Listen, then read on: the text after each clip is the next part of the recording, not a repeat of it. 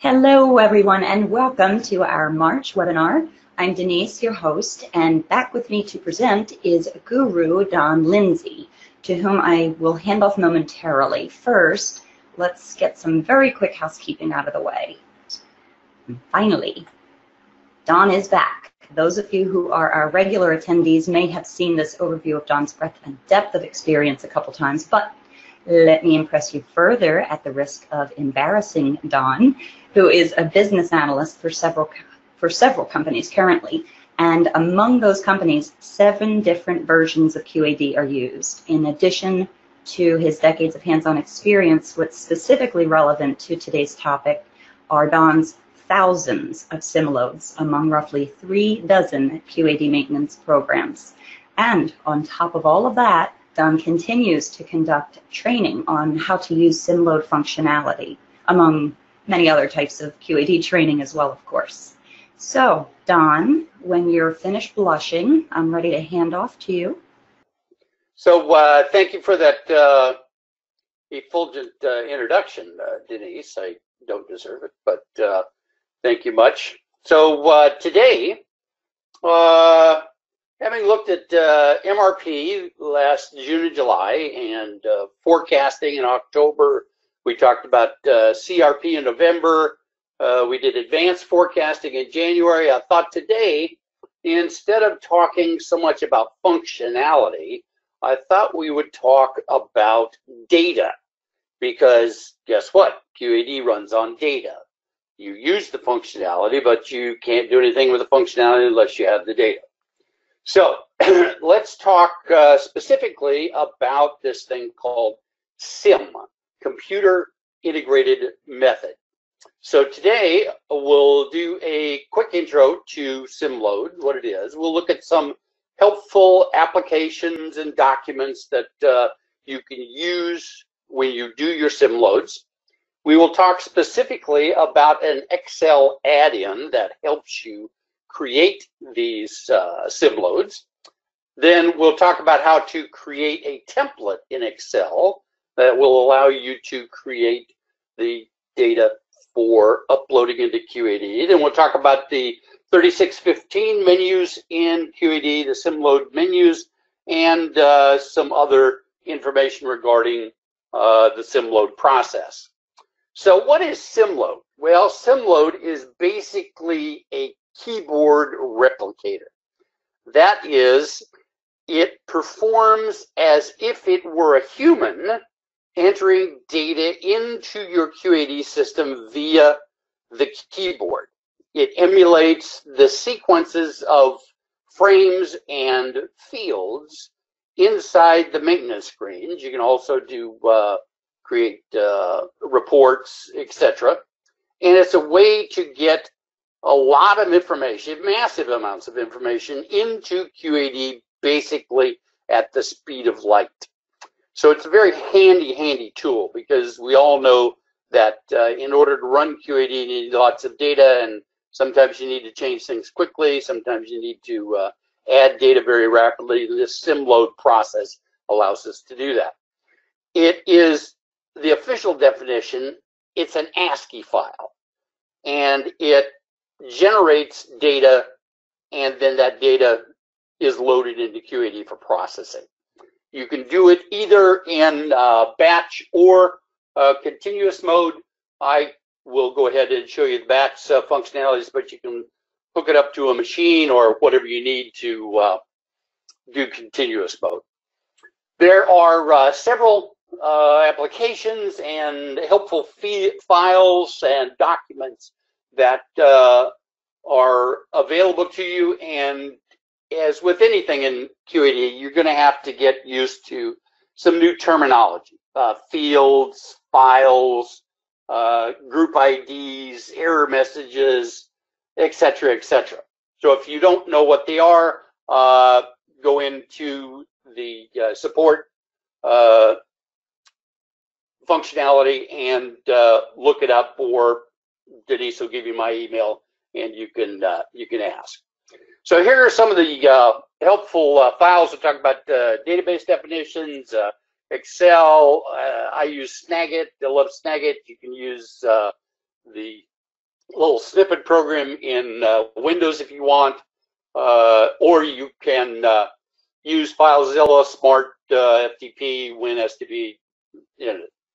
So the first one that we have to be cognizant of is what is called the database definitions. And we asked this question on our registration, and it looks like most of you have access to the DB underscore definitions.pdf. I would suggest you get a hold of that, because this is going to give you all of the tables in QAD, and it's going to give you the table name, the field name, the label for the field, columns, format of the field, decimal places. All of this information is going to be pretty helpful for the sim load process. The next file that I like is the file relationships. This document is not so much for sim loading per se, but it does give you a good feel for how tables relate to themselves, what the key fields and links are, indexing, that kind of thing. So you might not need it, but it's another tool that you should be very familiar with. Text applications. I like TEXTPAD. It's one of many.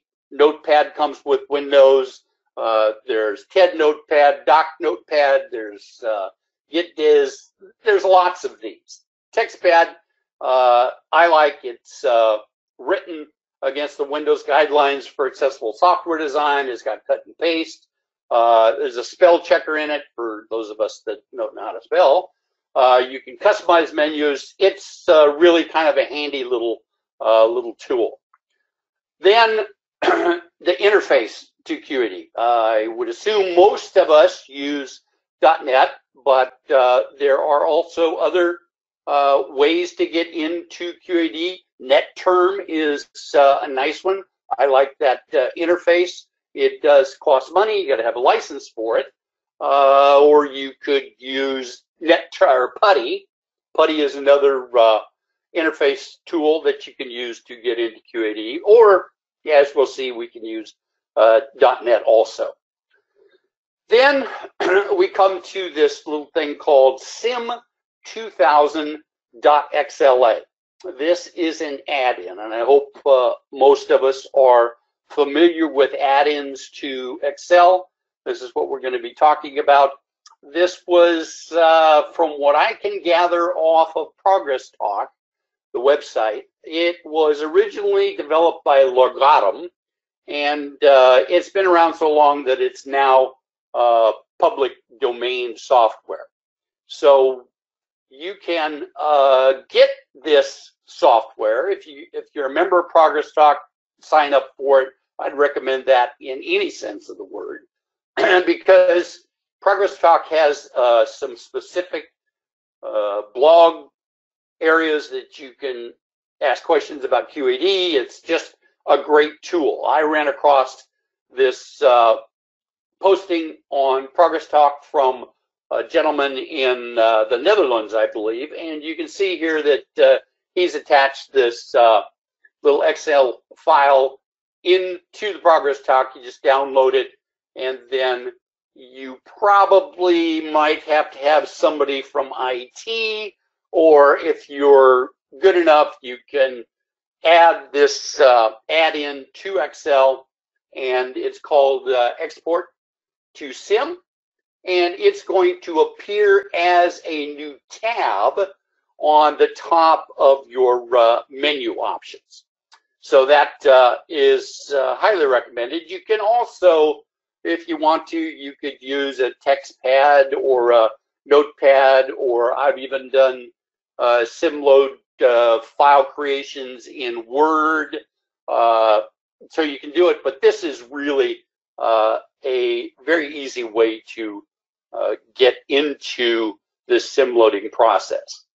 So now that we have some idea about the tools that are available for us, let's talk about how do we actually create a template for a particular menu in QAD. Before we start, there's going to be a lot of information that you're going to need for sim loading. File names, menus, numbers, dates, group numbers, output files, etc., etc. So what I did is I created my own little sim tracking spreadsheet, and you can do the same. I keep track of all the 2,400 sim loads I've done since 2005. It tells me what database I've loaded it to, comments, all that kind of stuff. So it's a good idea that you have some mechanism to do that. I also recommend that you run data before you do a sim load and you run data after you do the sim load. So you've got a picture of what you had versus what you now have, and you can make the comparison. Helps to validate the data. So everybody should have their sim tracking spreadsheet. So this is a typical example. This is Rebecca. Rebecca's off in marketing, and she wants to update the prices for next year. And so here she's given me the new price list, and she's got some columns on here. And so it's a spreadsheet that is going to be presented to you as the sim loader so that you can get this data into QAD. Here's another example. Spencer, who is one of the planners down in the supply chain, he's given me a list of status code updates.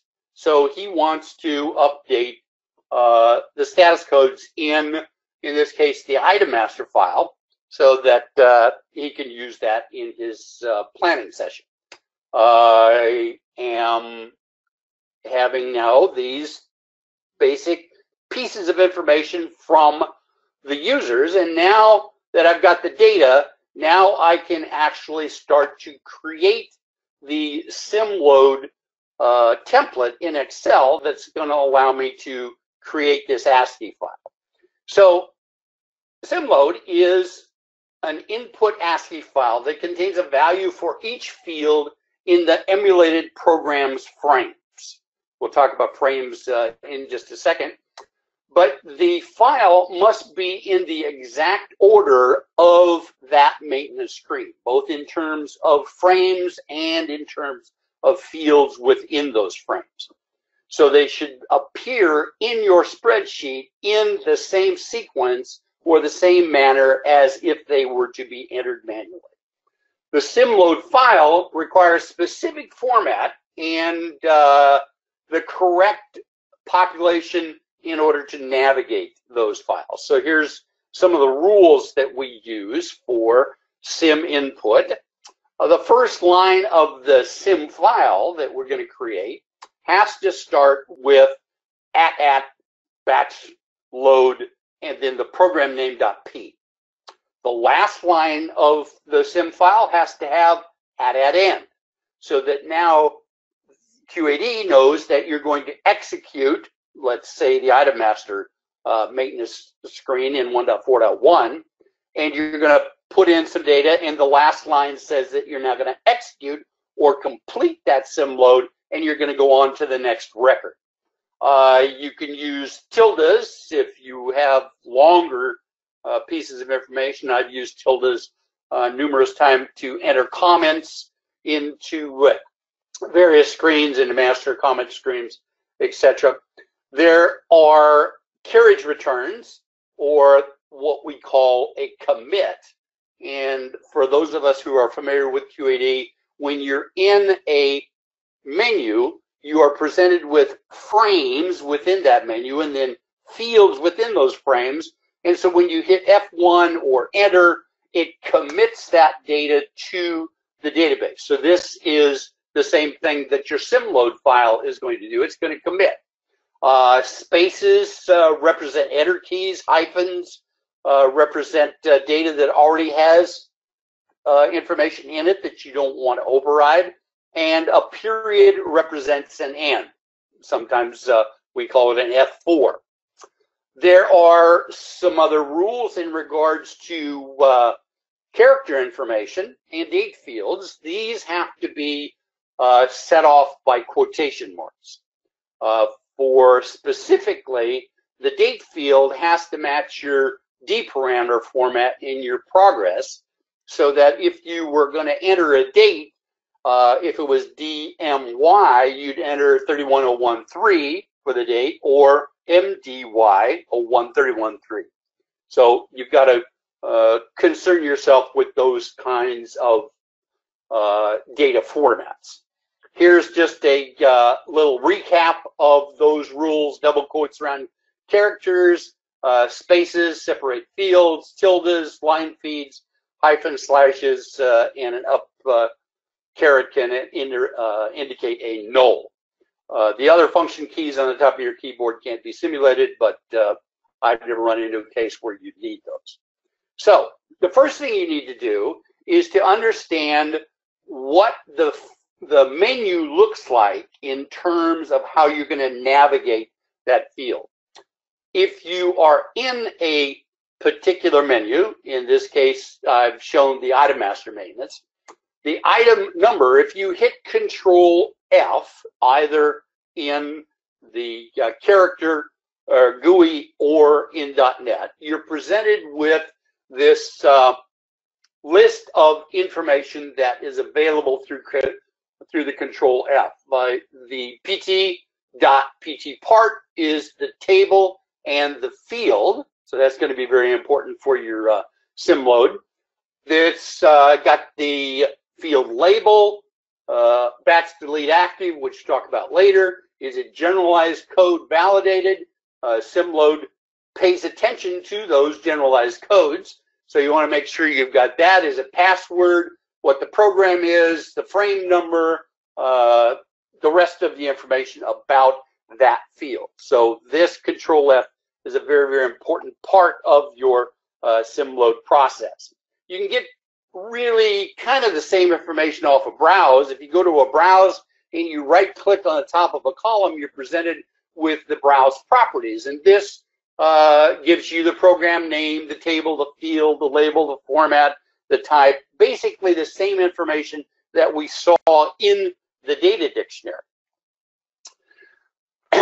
Menu structures. For those of us that are still on SE, and even for those of us who are used to using .NET, there is an underlying menu structure in QAD. I don't know what's going to happen to that when we get into Channel Islands, but at the current point, every program in or every menu within QAD has a menu ID.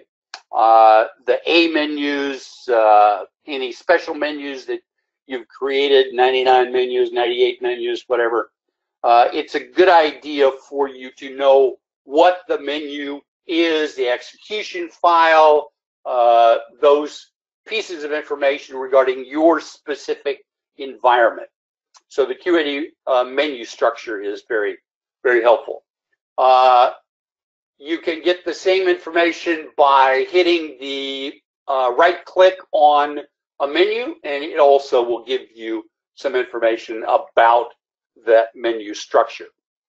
Roles and permissions. God, I could spend probably a couple hours on role and permissions. As a matter of fact, Alex and I are working on maybe a couple of webinars later in the summer that speak directly to roles, permissions, socks, configured screens, users. There's just a whole bunch of information that it's helpful to have in regards to roles and permission. It suffices to say that if you are sim loading, you as the user have to have access to the particular menu that you are loading.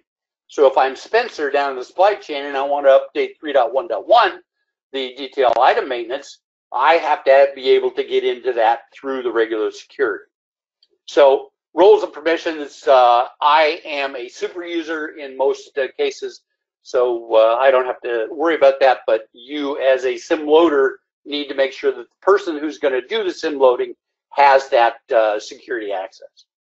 So here's a spreadsheet that I've created from Rebecca's request for data load into 1.10.1.1, the price list maintenance.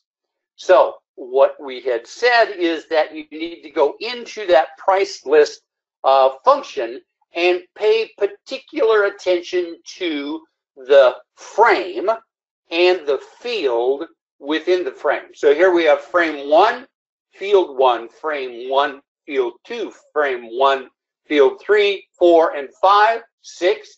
Now we have a frame 2 of the first field and frame 3.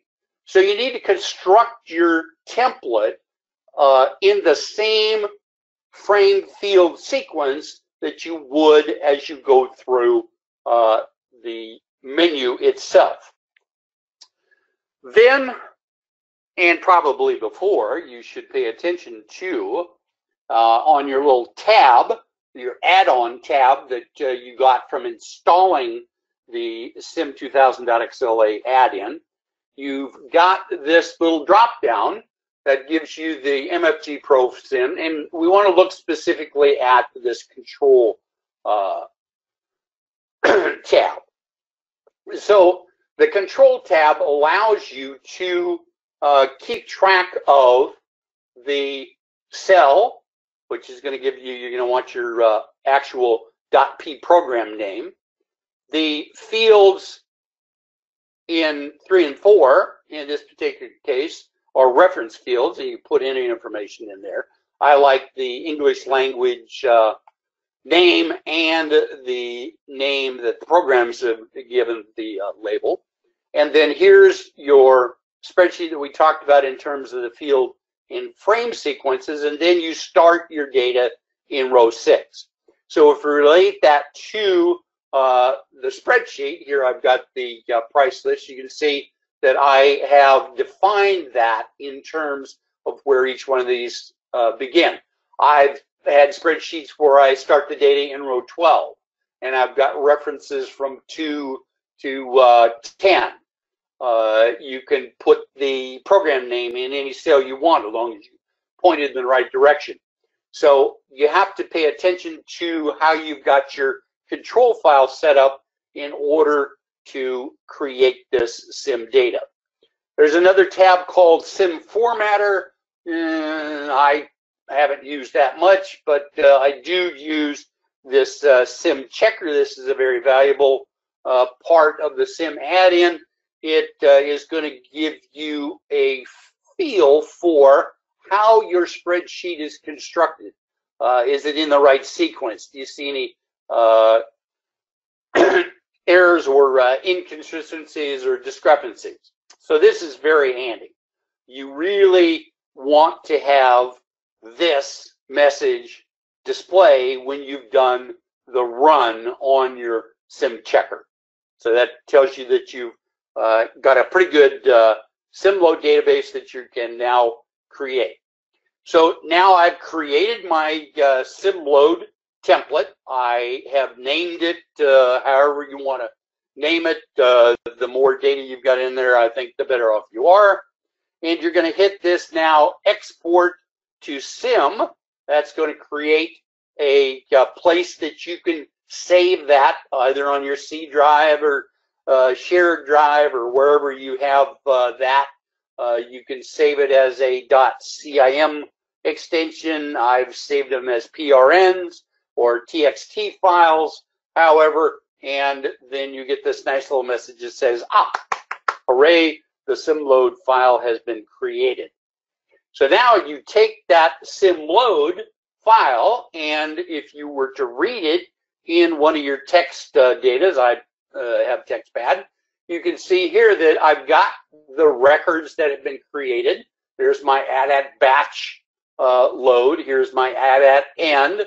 And here's the data that is actually going to be put into QAD for, in this case, the item master file. So you can see I'm changing the released yes for the PO await status, and it's active, and I'm going to change the supplier. So the little dashes say don't change the information, but the character is highlighted again in those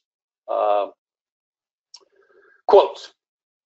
So you take that file that you've saved someplace on your hard drive, and you're going to use FTP or FileZilla or whatever FTP program you want to use, and you're going to put it in your MFG home directory, so that when you execute the CIM process in QAD, QAD knows where to go look for that. Then you're going to execute. In this particular case, I'm going to do net term. So I've got my host IP, my telmort, what kind of terminal it is, and I'm going to connect to QAD. Now, here's the key. I'm going to log in to QAD and with my user and password. Again, I have to have access to what I'm going to load. And here I'll say it probably a couple more times. Never, ever sim load directly into the production database. Always execute your sim loads into a test or a sandbox database. If you screw up on a sim load and you're doing it in the production database, you can really screw things up. And that would cause you to have to reload. You would have to have users resubmit a transaction they've done during the day. It is a pain. I did it once. I'll never do it again. Always test load into a sandbox database. So you log on, again, your user ID, domain, what you're going to do, your user or your super user admin, and then you're going to go to our lovely 3615, the CIM interface menu. There's only 4 menus in here, 3615, 1, 2, 3, and 4. I personally have never used 4, but I use CIM 1, 2, and 3 on a regular basis. So you're going to go into 3615.1, and 3615.1 gives you the option of creating a file or continuous. I normally use the file. And here's the program or the file name that I put into the MFG home subdirector or folder on my server. And I hit next, and the system creates these group IDs. I don't know what programmers call them. Group IDs. They're actually record numbers. And you can see that I'm up to 341,000 records. I've been doing this for about 10 years. So an old friend of mine told me, don't worry about it. You'll never run out of things. So just let the system generate your group IDs, and then always go back to your tracking spreadsheet and record the group numbers and the file numbers and how many records and what database you did it into, so you've got a knowledge of where you're headed. Then you go to 3615.2 and you put in those record numbers or group IDs, and you output to another file name.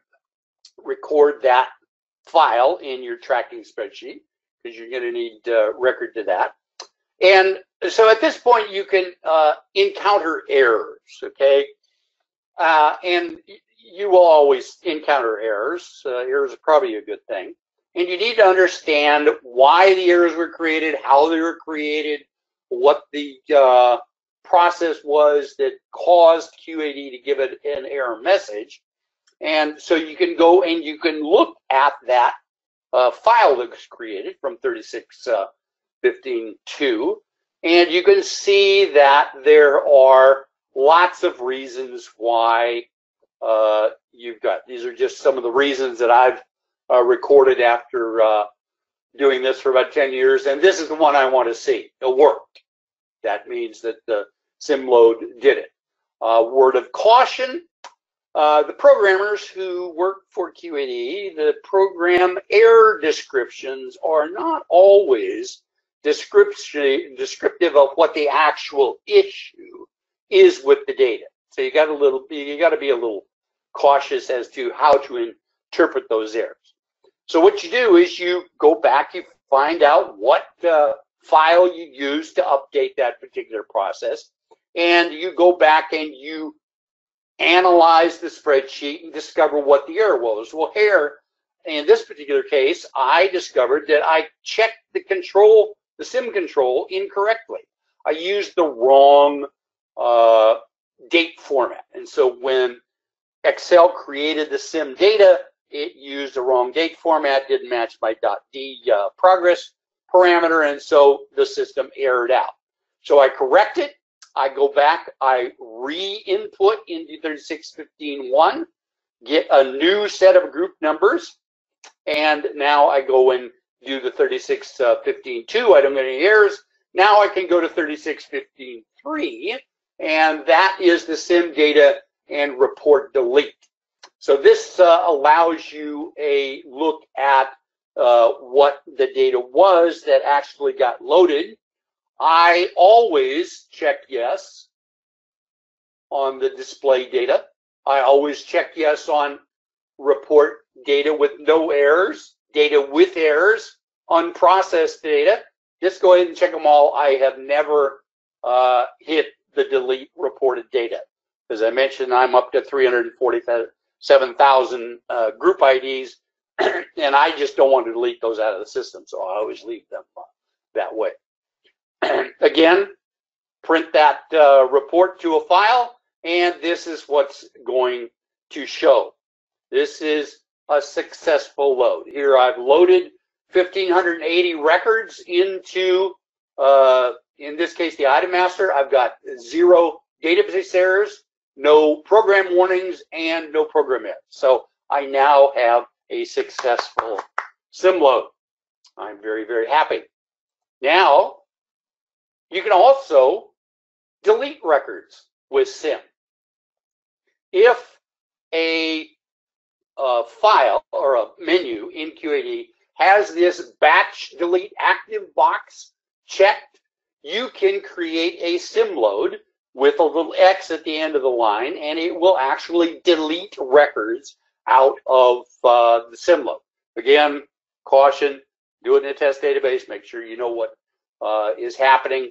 There are right now 29 files or menus that allow you to do CIM deletes, customers, suppliers, master comments, price list data, item master. So you can do some very, very inventive things with the program. I also checked with some of the guys at QAD support, and if a particular menu is not the CIM load delete active, you can probably pay some money to somebody and make it that way. So these are very, very helpful. There are lots of useful articles out in the support knowledge base. I counted 764 articles in the database on CIM loading. So you've got lots of information. Again, ask questions. There's lots of people I saw from the registration. People have been using CIM loads for a long time. So you've got a lot of help out there. This gentleman, Joe Menendez, has a great little video out in the QAD orbit, I think they refer to Mr. Trump as, and it goes through specifically with the creation of the ASCII file, the add batch float, add end, etc., etc. I'd highly recommend that you get a chance to go look at that little video that Joe put together. So there's 7 steps to importing your data. First, you gather the data that must be loaded. So you go to talk to Rebecca, and you talk to Spencer, and you talk to Frank, and you get the data, and then you import that into Excel, and you determine the positions of the data by going into the menu, look into frames and the fields. You format your data for the export, so make sure that your date formats are right, and your decimal points are right, and all that kind of thing. Then you check the data in Microsoft Excel with a little checker. If it's good, you export it. And lastly, you import that into QAD with 36.15.1, 2, and 3. Alex and Denise and I put together a little comparison chart here. There's lots of ways to get data into QAD. There's EDI, the accelerator. We've talked about CIM loads. Alex has a whole bunch of real slick data loaders that are available, and then you have menus. So we tried to compare the expertise required. You can see with the EDI and QExtend, it takes a lot of knowledge to do that. Sim load, you got to know what you're doing. If you want to do it manually, just go ahead and do it. Some take some training time, some costs. There are some maintenance costs involved, implementation time, and then we put in some pros and cons so you can kind of take a look at that. So the takeaways that I want you to have from this quick little expose on sim loading is we now know that it's a computer integrated method. It's basically a keyboard replicator.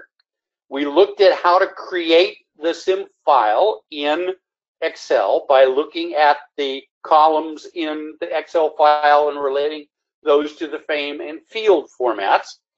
We talked about errors and tracking and keeping track of what you're doing. Then you upload the data and validate the data. And as I said, I always do a browse or a progress feed or a database dump on the data before I do it in my test database and after I do it in my database, just to make sure that I've got it and I now have a successful sim load. So never perform sim loads directly in the production database. You will be sorry. Use a recent sandbox database. You can do major damage, and I've done this, and it's not fun. There are, it's easy. Once you get the hang of it, sim loads are real easy. I usually use the rule that if you can enter the data in a half hour, you don't need a sim load. Just have somebody do it. If you're starting to look at the data entry process for more than an hour, thousands of records, then you probably should think about doing a sim load. You can save lots of money because it's cheaper to do a sim load than to have go out and hire a couple of college students to come in and do clerical labor. Saves time. I can sim load those 1,580 records we did for the item master file in less than 3 seconds. So it's very, very quick. And it actually gives you better control over your data. So do sim loads. It's a fun thing. Any questions or answers? Or questions, and we will attempt to answer. We have some upcoming events. Next week is the Midwest User Group Spring Conference. So if you are attending, drop by our booth for a chat and to enter our drawing, or better yet, attend one of our presentations. There we have on Monday, Dawn is presenting Shop Floor Control. Where is that work order? And on Tuesday, we're joined by 2 clients to present our case study from chaos to control. You can find more details about each of these on our website.